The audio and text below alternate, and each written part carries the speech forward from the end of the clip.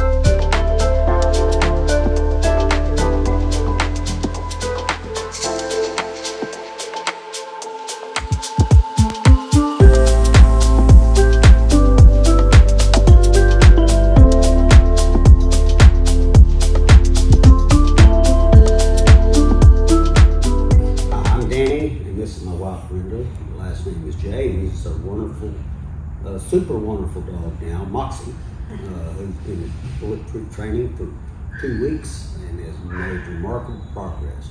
This is actually our second trainer we've come to, and there's no comparison. So I would highly recommend Abigail and the entire crew here at Bulletproof for your dog training needs.